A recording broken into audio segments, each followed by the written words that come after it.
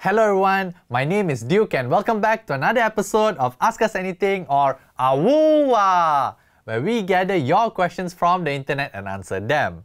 In today's episode, we look at some tablets for video editing, a good phone under 600 ringgit for watching videos, and if Samsung's Good Lock app is available in Malaysia. Sophie, cue the intro.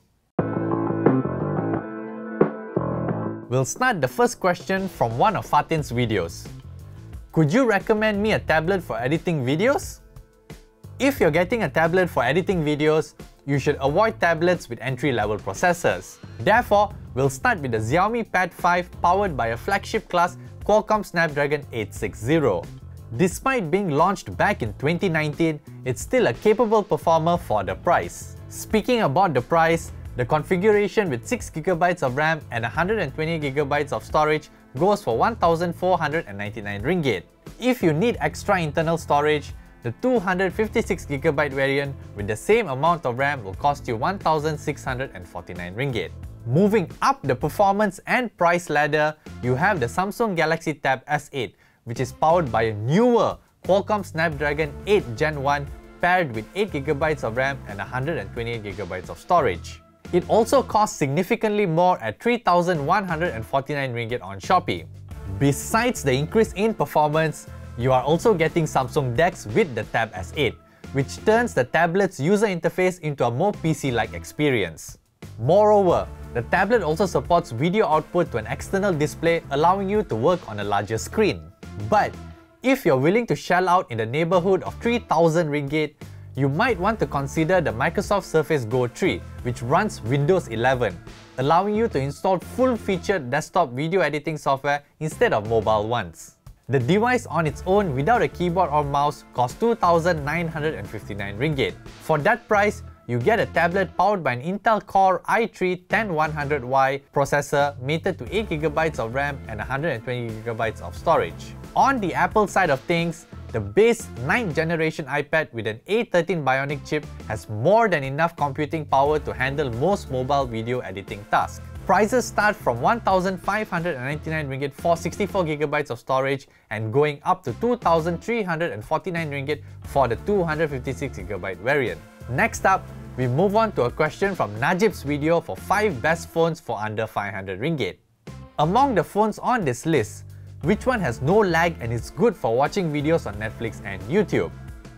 Well, the phones that Najib listed in his video were the Realme Narzo 5A Prime, Redmi 10C, Poco C40, Samsung Galaxy A03 and Vico T10. Because this is a budget category, it's difficult to choose a phone that does all those things mentioned the best. So, here is one phone from the list that does each of those things the best. If you're looking for a phone with the best performance from that list, that would be the Xiaomi Redmi 10C with a Qualcomm Snapdragon 680.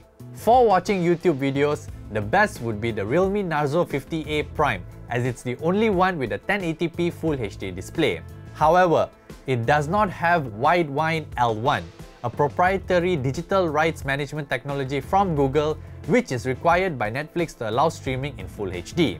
The only phone on the list that supports Widevine L1 is the Samsung Galaxy A03. However, you will be watching 1080p Full HD videos on a 720p HD display. But I guess that's better than streaming Netflix content at 480p standard definition on the Realme. The final question for this episode reads, Hi, I'm a Samsung S22 Ultra user. May I know what is holding on Samsung to launch the Good Lock app for users in Malaysia? Well, do I have news for you, as the Good Lock app is now available for download here in Malaysia. You can only find it on the Galaxy Store and not on the Google Play Store. For the uninitiated, Good Lock is a Samsung-made app which allows you to redesign the look and feel of your Galaxy device more than what the available customization options allow. Essentially, Good Lock is a collection of modules that you can download to customize different aspects of the phone like the home and lock screen, recent apps layout, clock face, and quick settings panel to name a few. Yes, I hear you that you can do this with the countless third-party apps on the Google Play Store.